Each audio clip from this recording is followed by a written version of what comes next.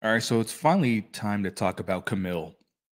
About a week ago, I mean, the report came out a week ago that she notified NWA that she would not be returning. And I can get that. She was the champion for however long, 3 years or whatever it was. I might be pulling that number out of my ass, but I know she was a champion for a really long time. She had a couple title defenses, uh, Angelina Love, Natalia Markova, that I thought should have beat her. Um, and ultimately it was Kylie or Kenzie Page. I can never get them straight. Didn't really agree with it, but what do I know? So she dropped the title, and at that point, I talk about this with Impact a lot of the time. With the long Taya Valkyrie title reign, and some of these, some of the women in the knockouts division. I say, what is there left for them to do? And Camille is 100% in that ballpark. Now, she debuted in NWA as the insurance policy for Nick Aldis, and they started transitioning to her to the insurance policy for her husband, Tom Latimer. So I said, okay, I guess that's what they're going to do. But it didn't make sense because EC3 is the fresher champion, so Tom Latimer's not winning that title anytime soon. Now, if he were going to be the champion, I think there's a lot they could have done together.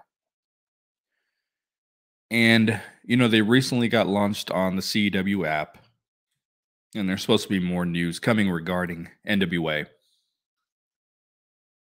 But, is she one of those talents that were rumored to just be unhappy with the direction of the company, unhappy with Billy Corgan? Maybe she just feels like it's time to take the next step. It's a big loss for the NWA, trust me. And I think she lost a little bit of steam with the fans when she started talking. She was a very strong, silent character at first. And I think she lost a little bit of that when she started speaking. But regardless, she was the top dog in that company. And they did something with her that I felt was done the correct way. It was a way that with Impact, I've begged for this with new people who come in or people they know they want to put the title on.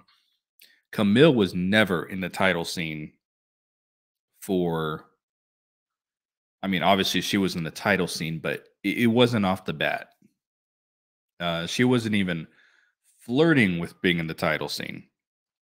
There were several title changes that took place. She was never in a number one contenders match, nothing. She was doing her own thing separate of that, independent of the title, and was built incredibly strong to the point that we wanted to see her challenge for the title. I talk again. I talk a lot about that with Impact. Someone comes in, they win one or two matches. They're now in the title scene because they're the kind of shiny new toy, whatever. And just to do that, to take a character and just really just build them strong on the outside of it until the point where we're like, yo, we want to see them finally get that title shot. So that's kind of what they did with Camille. Where could Camille go after this? I don't think AEW is ever a place for female free agents. Obviously, financially, yes, but they are in a place right now where they're just picking up people from WWE. That that's really all that's going on over there. I don't see her doing the NXT thing because they just kind of picked up Jade Cargill, and there's some similarities. You know, with WWE, they're not like, hey, let's get two of these type of wrestlers, right? They try to have um, everyone stand out and be special on their own. Now, granted, they're completely different in many ways, but there's some overall similarities in how you would handle the character. I can see her doing some MLW dates, but I think Impact's a great home for her when they rebrand to TNA. And I've always maintained that the knockouts division is the one area where they can continue to compete, where they can continue to set the standard, that they can be better than any other company's women's division. You know, They probably will never get that designation. I think WWE still is going to get that designation at the end of the day because they have the huge stars. But when you're talking about top to bottom, the person who the Knockouts championship down to the person who's furthest away from being a champion, Impact's got the most consistent, well-rounded, and best female roster. NWA does have a very good women's roster as well, but a lot of them are still kind of relative unknowns.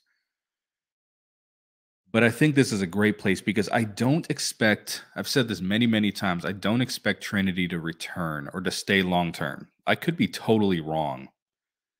But since all these rumors are starting to come out that Mercedes Monet might ultimately just end up back in WWE, Trinity's going to follow her. She's not going to, okay, good for you. They stepped out to make a, to take a stance. And if she goes back, she's like, okay, well, I'm going to stay over here. I just don't see that happening. I think Trinity would go back there in a heartbeat. I don't even know if Trinity wanted to leave in the first place. She probably just followed her friend out. I don't expect her to be there long, long term. And I do expect the Jordan Grace heel turn to happen.